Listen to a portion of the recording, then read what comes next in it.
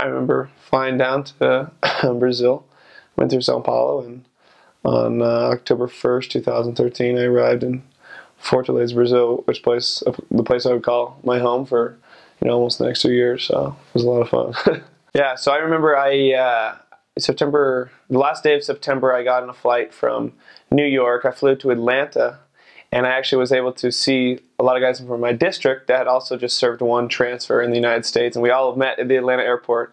I remember I was by myself, which was a little bit weird, because a missionary, you're usually not by yourself.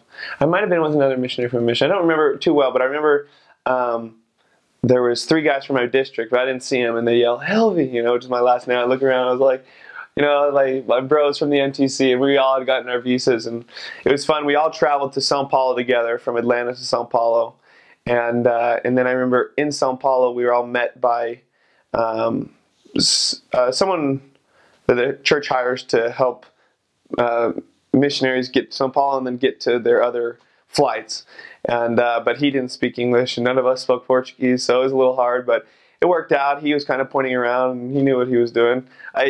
He had this just little white sign that he'd written LDS Church or LDS Missionaries, and I was like, I hope this guy's legit because he's taking our bags. But yeah, it ended up being legit, and then I met up with some other people there. There was, I want to say maybe 8 or 9 of us on the flight from Sao Paulo to Fortaleza, and it was just awesome. I remember just the anticipation of it. You don't know what to expect. The Sao Paulo was a lot different from any international airport that I had seen or been a part of.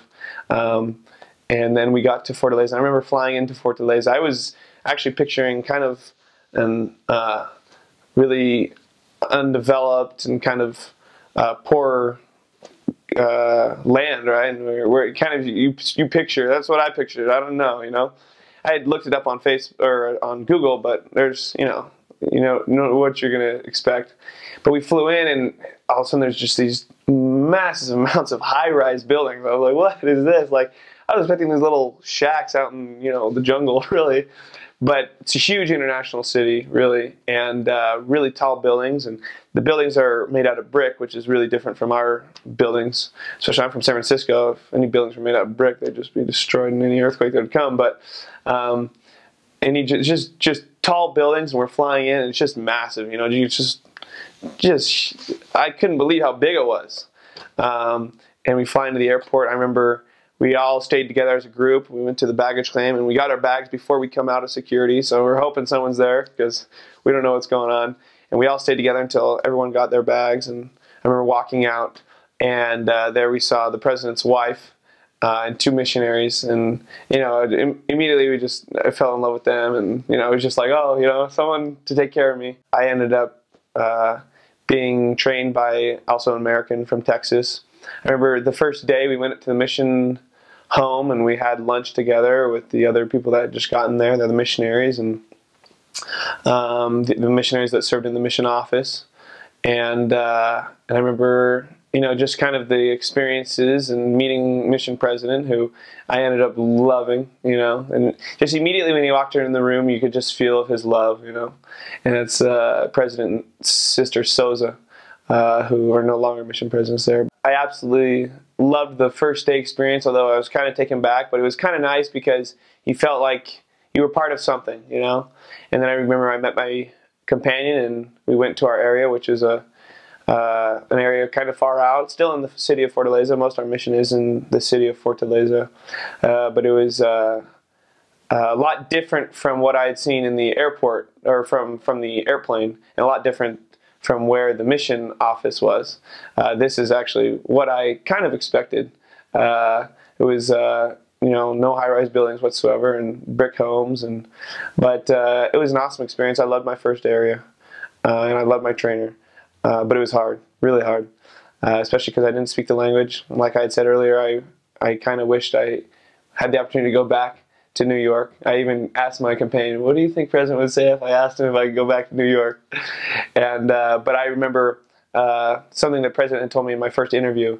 He said, it's going to be a little bit difficult, and I remember he used Google Translate sometimes because I wasn't understanding him and he wasn't understanding me. He speaks a little bit English, a lot of English now. He's a lot better at it.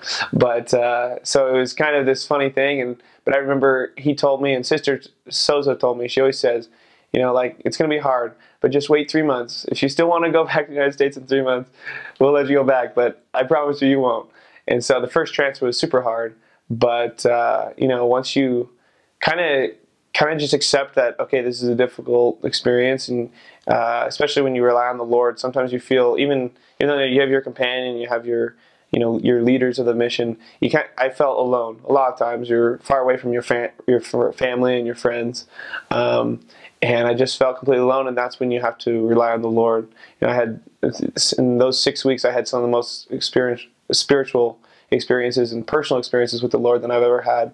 You know, so sometimes when we have those struggles, I think that struggle, my first transfer, was necessary not only for my mission but for my life. Knowing that, like, when we're alone and when we feel alone, really He's by our side, and so really turn to the Lord in those times, and you'll feel His love, and like it always says, the Spirit will kind of just let you know that everything's going to be okay.